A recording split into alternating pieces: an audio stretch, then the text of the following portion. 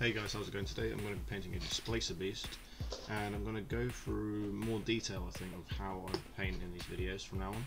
So, the main base I'm going to be doing is a Skaven Blight Dinge.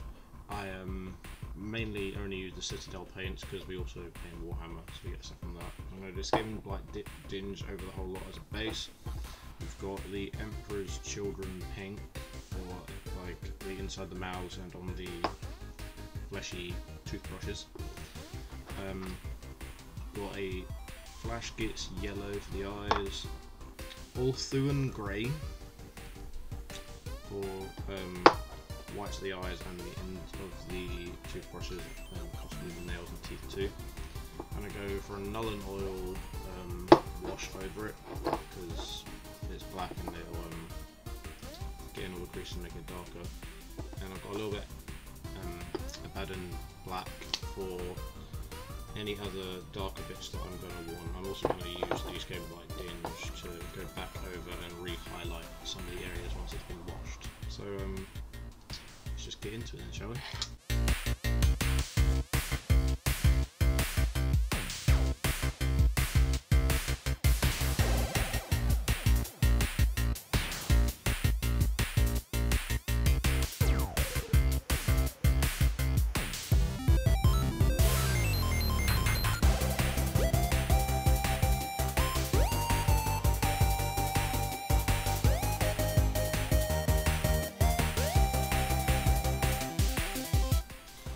There we go guys, there's the basing done using these four colours.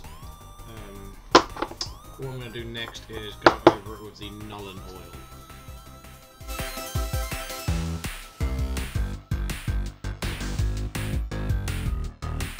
Cool, right, that's done. Now I'm just going to dry brush on the Abaddon black and then probably go over that again with Skaven Blight Dinge. I'm just going to do the black first so that I can go into the dark sort of inside areas and make that a little bit darker.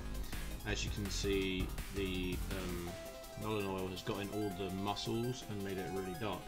And once I've done that, I'm also going to go over the ends of the toothbrushy things with white and dry just to add the end of the fibres on, but we'll see how that goes.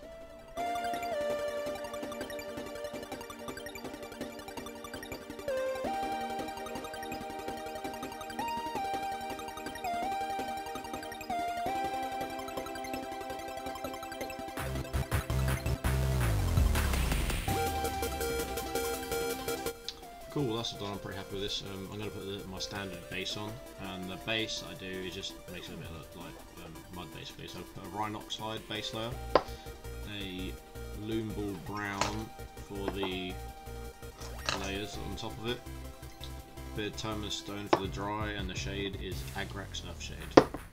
It's a standard quick base.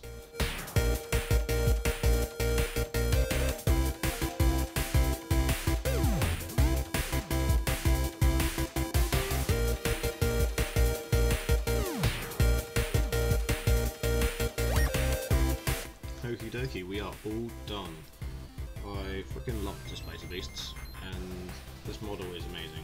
WizKids are really good at this sort of stuff. The Nolzers and the deep cut sets are just great, and I'm pretty proud of this. I'll put a quick video at the end of close-ups, and hope you enjoy this video. Next time we'll be painting a Minotaur, so hope you look forward to that. See you later guys. Bye.